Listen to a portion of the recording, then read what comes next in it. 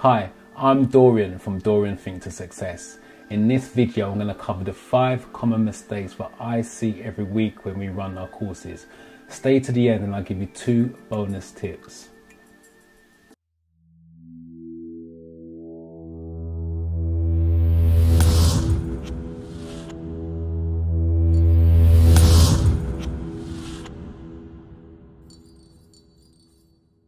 In this video, I'm going to list the 5 common mistakes that I see week in, week out when we run our courses. So the first one is the pupils not going with a safe option. The theory test is no different from the driving test. The examiner looks for a safe or controlled outcome on your driving test depending on the situation. The theory test is the same. The theory test promotes road safety. It's never going to leave you in a dangerous situation. They want a safe outcome or a controlled outcome. You're also looking for a common sense answer depending on the question. Now, with the course that we run, the pupils never go for a safe option, even though it's got it in the answer. A little tip for you: if it's got safe, safety, safely in the answer, you need to shortlist it as a possible answer. It doesn't always work, but you need to shortlist it as a possible answer. So I'll give you a question that comes up week in, week out, and this is what the pupil chooses. So if you look on my screen, it says, what does eco-safe driving achieve? Most pupils will go for increased exhaust emissions or increased fuel consumption. They either go for one of those two. But if you read the question again carefully, it says, what does eco-safe driving achieve? The correct answer is improved road safety. Eco-safe, improved road safety. It tallies. So that obviously is the correct answer, and that's what you want to be looking for. Sometimes in the questions there's little clues, but you just need to break it down in a bit more smaller chunks to work it out. So that's the first one, not going for a safe option or a common sense answer. The second most common mistakes that I see week in, week out is pupils memorizing the answer. Now, I know you need to pass the theory test to take a driving test, basically, and some pupils do cram lastminute.com, which is not the way to do it. You really want to understand your stuff. Memorizing the answers is not a good practice because the theory test has about 1,500 questions, give or take, on the database, and this one question could be worded 3-4 different ways, and when it's worded differently it gives you a different answer sometimes, or the same answer, but it can confuse you because if you memorize it as A, B, C, D and the answer is E, F, G, so when the question is now worded H, I, J, you now get thrown off. And I'll give you an example. So again, on this one it says, what's the national speed limit on the motorways for cars and motorcycles? So national speed limit on the motorway for cars and motorcycles, it's 70 miles an hour. So the pupils memorize that and memorize motorways. But when this word is slightly different, and now this question says, what's the national speed limit for cars and motorcycles on the dual carriageway? The pupil now gets thrown off because they memorize it as motorways, but it now says dual carriageway, so they go for a different answer. And this is common. They normally go for 50 miles an hour on our tests, on our courses. It's the same question, believe it or not. It's exactly the same question because a motorway is a dual carriageway, or a dual carriageway is a motorway. That's why you need to know your stuff. So try to understand it rather than trying to memorize it. It may seem easier to memorize, but it's better to understand it because it's going to give you a stronger knowledge foundation for your theory test, but it's also going to make you stronger for your driving lessons, stroke driving test on the big day. The third mistake that pupils make is not watching the videos more than once. You can replay the videos, so you're looking for information. So my advice is always watch the videos more than once. If you're watching this example, the question says, why should you take care driving past a man with the cane? Did you see that? So let me just open up the app a little bit wider. Let's just rewind that back. So why should you drive carefully past a man with the cane? Again, I'll just replay it again. Most pupils put because he's blind. Now if you watch it back, and if I freeze at the right time, you can see 2 colors there, red and white, which means 2 colors, 2 disabilities. So this answer would be that he's deaf and blind, and that's why you should watch the video more than once. Even if you know what the answer is, just double check it. It's going to cost you nothing to watch it more than once, but it can cost you the theory test if you don't. The 4th one, common mistake, is pupils reading the questions or answers too quickly and not picking out the little bits of information that's in there.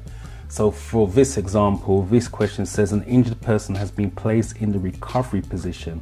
They're unconscious but breathing normally. What else should be done? Most pupils will go straight for put their arms by their side. Because they're in a recovery position, they feel they've got to put their arms by the side. But if you break the question down and read it carefully, an injured person has been placed in the recovery position. They're unconscious but breathing normally. What else should be done? What you want to be doing is checking that airways remain open, because they're in a recovery position. They can still swallow their tongue or stop breathing. So you want to check and that the airways remain open. But if you read it too quickly, don't see the bits where it says what else should be done and relate to the question. So read the question carefully. Read the answers carefully. My advice is still go through all the answers, A, B, C, D. If I was doing this test, as much as I know the first one is the correct one, I will still go through B, C and D, because sometimes there's a bit more information in the others, and sometimes it may be law or rules and regulations, and if that's the case, that's the ones you really want to go for, because the theory test is about the highway code basically. So read the questions carefully, take out the little nuggets in it, and then read the answers carefully. Don't read it too quickly. Remember, you have 57 minutes. Why do you want to rush it? The biggest mistakes that I see on the course week in, week out, number one, without a doubt, is lack of knowledge. The amount of people that turn up to our course who's never studied the theory test, looked at a book, or downloaded the app. If you are going to download the app, I would recommend the Driving Test Success.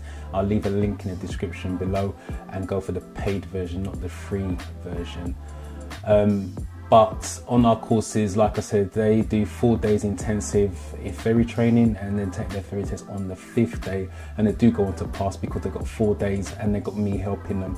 Obviously you guys, if you're cramming in last minute, you won't have me helping you, but I can help you if you put your questions in the comments below, and I'll do my best to answer it.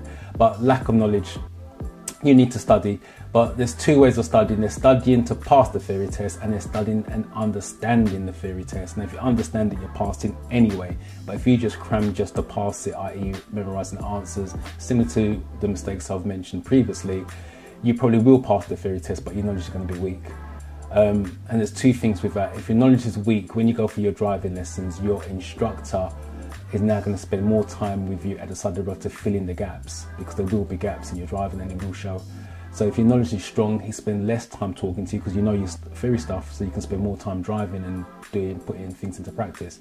And also on the big day, remember you're on your own, so the examiner's not asking you any questions, he's not prompting you, so he's going to see if you know your road signs, your road markings, how to do with yellow junction boxes and stuff like that.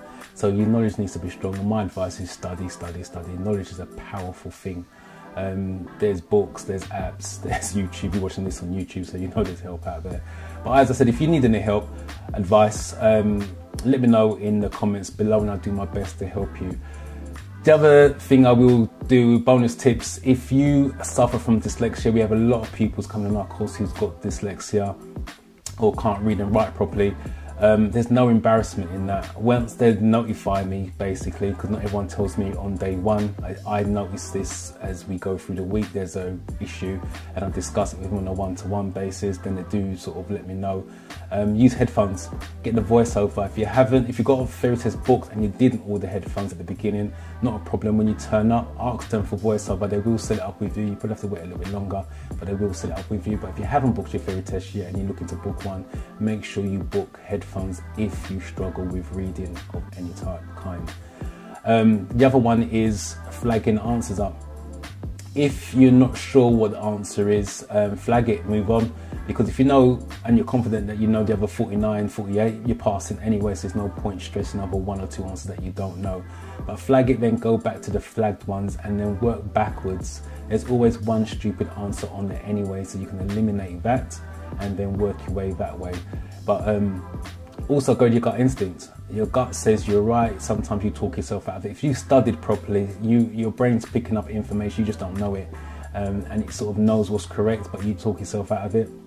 So go with your gut instincts when you answer the question, unless you know for sure you really made a mistake with the answer, and then obviously go back and change it. But if you've clicked A, for example, and you think A is correct, don't talk yourself out of it, leave it as A, and then go from there. But I like to wish everyone the best of luck with their theory test. I hope this video helps. If it did, like, comment and subscribe. I'm Dorian from Dorian Think to Success, and hopefully I'll see you in the next video.